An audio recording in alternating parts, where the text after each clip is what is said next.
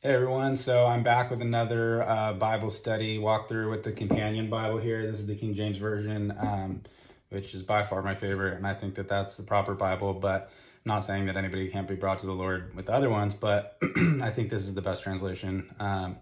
So yeah, let's get into Matthew chapter 2.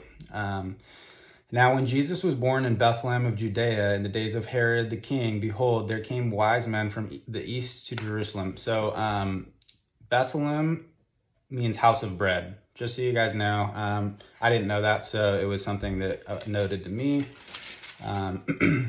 saying, where is he that is born the King of the Jews?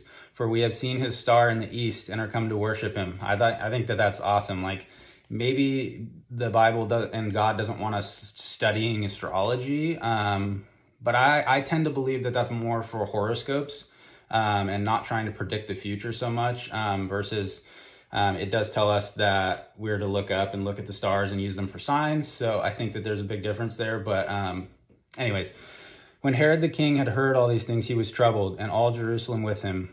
And when he had gathered all the chief priests and scribes of the people together, he demanded of them where Christ should be born. Scribes of the people, this is denoting the learned men of the people, learned in the scriptures. So these were men that had really been educated and studied the scriptures. So he brought them to make sure that this was valid and these weren't crazy guys, you know. And they said unto him, in Bethlehem of Judea, for thus it is written by the prophet, and thou, Bethlehem, in the land of Judah, art not the least among the princes of Judah, for out of thee shall come a governor that shall rule my people Israel. Then Herod, when he had privily called the wise men, inquired of them diligently what time the star appeared. And he sent them to Bethlehem and said, go and search diligently for the young child. And when ye have found him, bring me word again, that I may come and worship him also. When they had heard the king, they departed. Doesn't really matter too much, but departed, I had that underlined. Where is that? Departed just means returned, which seems weird to me because in our language, modern day English, departed means to leave. But like here it means to return. So when they had heard the king, they returned. This is the companion translation. I'm just reading that. And lo, the star, which they saw in the east, went before them, till it came and stood over where the young child was.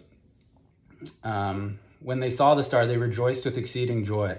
And when they were come into that house, they saw the young child with Mary his mother, and fell down and worshipped him. And then they had opened their treasures and presented him gifts, gold and frankincense and myrrh.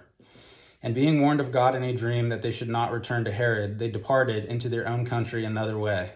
And when they departed, behold, the angel of the Lord appeareth to Joseph in a dream, saying, arise, take the young child and his mother, and flee into Egypt.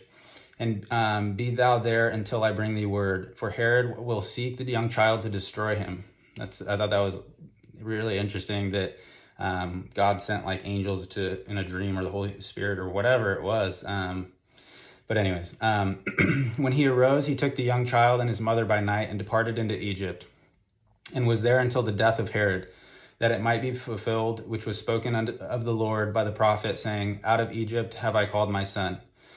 Then Herod, when he saw that he was mocked of the wise men, was exceeding wroth, and sent forth and slew all the children that were in Bethlehem, and in all the coast thereof, from 2 years old and under, according to the time that he had diligently inquired of the wise men. That's horrible. But then Herod, when he saw that he was mocked, that translates to deceived. So when Herod was deceived of the wise men, he sent and killed all the children.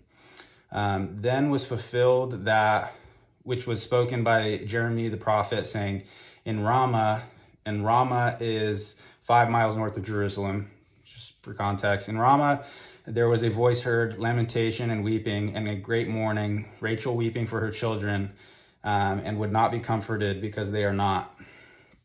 One thing I've learned from my walk in my faith is, and reading the Bible over and over, is sometimes God lets Satan do horrible things down here on earth, because in the end, it's going to lead to him being glorified, and that's all it is.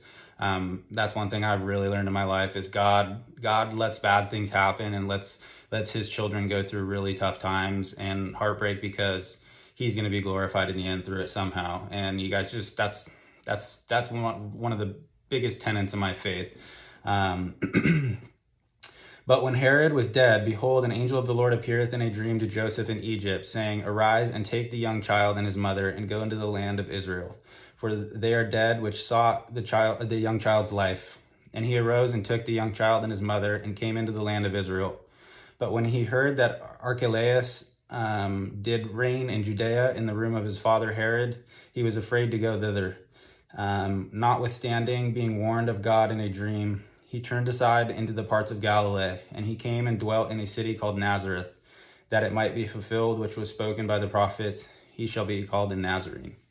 So yeah, guys, that's about it. The big ones that stood out. All of the translations that I brought to your attention was Bethlehem's house of bread. Scribes of the people were people that were learned men of the people, learned in the scriptures. Departed was returned. Mocked was deceived, and Ramah was 5 miles north of Jerusalem. Those were the big ones that I gave the translation for. So hopefully you guys enjoyed this. That was Matthew chapter 2, and we'll see you guys soon with Matthew chapter 3.